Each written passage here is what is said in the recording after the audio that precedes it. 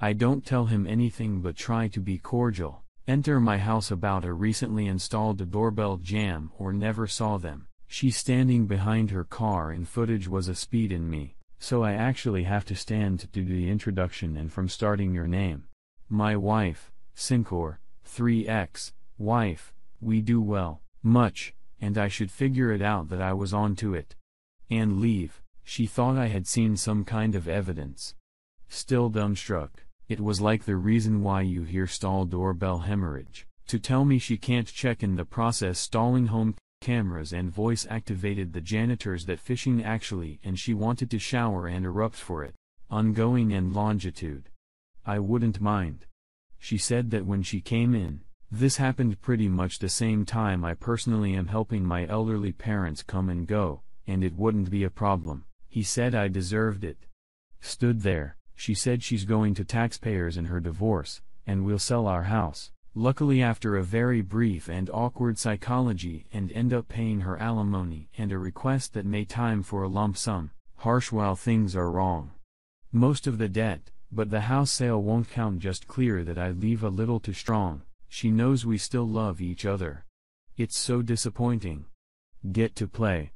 I just looked her in the eye. I admit I have let the anger build within me. I have things to do, and you agreed somehow, but there really is not many to what you've posted to and went back to the basement.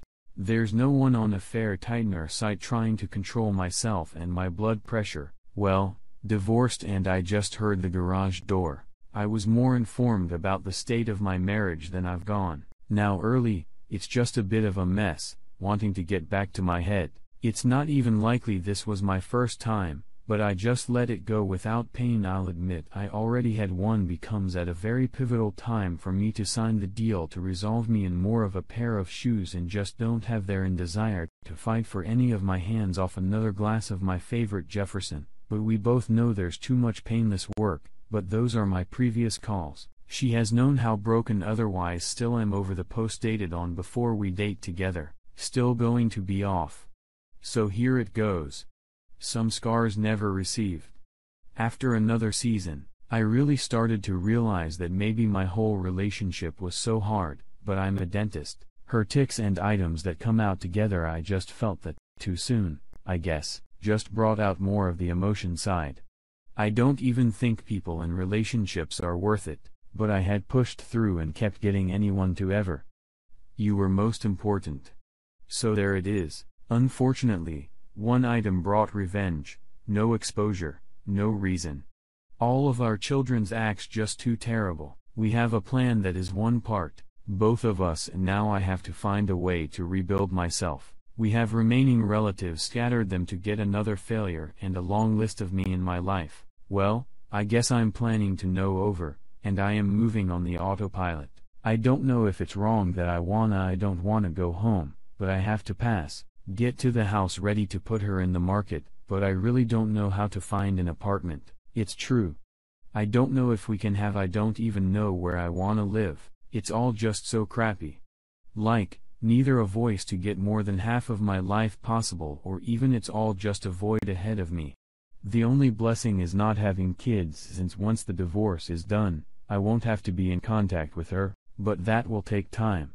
Every time I hear her voice, it just opens up the pain again. My pain shopping is looking back at dollar pictures and the otherwise good times we'd had. I just don't understand why I'm so stuck in the past and mourning something I thought I was ready to leave anyway. I lay awake analyzing everything I did wrong, how I wasn't ever good enough for anyone, why I deserve to be treated like crap, how crappy my life is, and why I'm always the one on the losing end. Now I'm old, broken, and undeserving of this crap life. No hopes and dreams, just alone in my thoughts. More thoughts from later last night. She hasn't even called or texted me since I left. I did say not to and meant it. She knew I did, I guess, but not one more sorry, not one. Are you okay? She's just sitting home watching a show like it's just any other Tuesday, or maybe not. That's all. Why do I even care? Sorry. Insomnia and heartache are a terrible combo. Why do we even feel like this when I wanted to leave? Did she know I probably wouldn't have? Did she think I would just cave and come back? For what? Love? History? Certainly not for the sex. She just sat over me, I guess. Her actions say so. My need to say who I am to who the heck is that anymore? He's not who I thought he was just last Friday. Well, I guess at least all of last year, that guy was a blind idiot. He was a chump. He may still be. He's definitely been a sucker way longer. He believed in something that wasn't real, like living in a Marvel movie with all the cool crap happening. And in the end, not even really given a choice, the guy was just fired from the only job he ever really wanted replaced while still at his desk. He got to watch his replacement come in the door, and then before even getting to quit in spectacular fashion, just handed his things on the way out. Forget that guy too, he sucked. Sorry for the novel, but my life is a crap show right now. Update: my wife called me last night. She appreciated my apology and knew that things I had said were to try to hurt her. We didn't discuss too much other than her apologizing again and blah blah blah.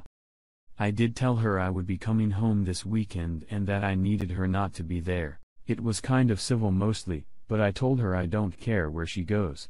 I told her she can stay with her boyfriend since he's who she wanted anyway. She, of course, denied this and kept saying she wants me back and that we can work this out. Please give her one chance, that she'd never done anything like this and would do anything to make it up. I'll admit I wanted nothing more than to go back in time to any time other than the last year, that I would even go to the worst times in our lives instead of now, but I stayed strong this time and said I don't see any way we can be together now. That it was a year, and I just can't imagine feeling the same for her. I only asked one question about it. I asked how many times she was quiet for a long time, but I refused to say anything. She asked if I really wanna know, and she didn't wanna hurt me more. I just said I need to know. That's when she crushed me so much more. She said it was only a few times in the beginning, but after about a month, it was almost every day that I was away, and even some weekends when she had said she was at the gym for about 6 months. But in the last few months, it had been once or twice a week while I was away. I once threw up a meter at the call so I could let some of that pain out. So she had sex with him more times in a year than we have in the past 10 to 15 years. Like hundreds of times more than we maybe even had in the beginning of our relationship. I wanted to ask more questions, but I was too hurt and ashamed. I wanted to ask if he was bigger, better, and what they did. What did he do that I couldn't? But I just couldn't take any more. I just said again, you should just go to him this weekend so I can be alone at home and go through and get some more of my important things. I don't even have a permanent place to take them. I've been a week and went and got a bottle of good scotch. Now I have to work and take care of my parent hungover. Update: so as I thought we had agreed, I'm back at the house to gather some things. I get here and thank goodness she's nowhere in sight.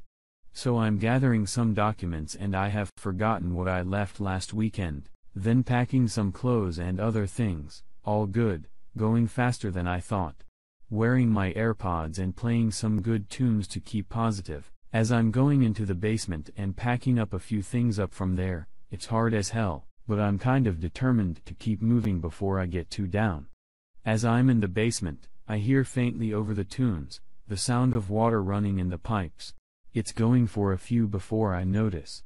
I walk upstairs and hear the shower going upstairs. I'm like, what the actual heck? I make myself a cup of coffee and decide it's better for me to go out to my car. At first, I was going to drive away, but stupidly, I just sit there in the driveway. I'm stunned as heck. I start writing a long-ish and nasty text, but don't want anything like that as evidence or whatever, so I decide I'm just going to sit there and wait for her to leave again. Hopefully, my new neighbor is walking by and stops to introduce himself, because by now I'm standing outside